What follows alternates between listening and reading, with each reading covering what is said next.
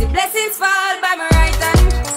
Hi guys, my name's Shanique and Kay has been helping me grow back my edges. I lost them due to perming my hair after so long and my edges were gone. Ghost. So for the last 3 months she's been helping me, she's been treating my hair and, you know, just helping it grow. And here we are today. She treats my hair once every 2 weeks and here's my routine. Bye!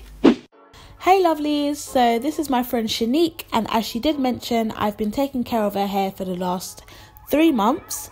Her last relaxer was quite bad. She suffered chemical burns to her edges and hair loss, so we've been focusing mainly on getting her edges back, and I also convinced her to go ahead and transition, although she was pretty scared after getting that chemical burn and thought it would be best to stay away from the chemicals, at least for now. So every 2 weeks she comes to my house and I treat her hair. Sometimes I'll do a pre-poo and then we'll shampoo, deep condition, and then I will blow dry it slightly so that she can braid it up and put her hair back under wigs for the following 2 weeks again.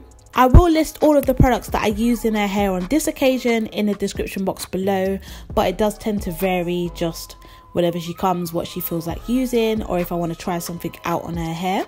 To get her edges back, we did try a few different techniques and oils. At the moment, she is alternating between Jamaican black castor oil and also wild growth oil, and that seems to be working really well with her hair. Her edges have definitely thickened up quite a bit from the first time she came to now. As she is transitioning, I don't tend to use a very high heat when blow drying her hair, just enough to get it relatively straight, and then she will put it in cane rows, and like I said, it will be underneath her wig for the 2 weeks until she comes again.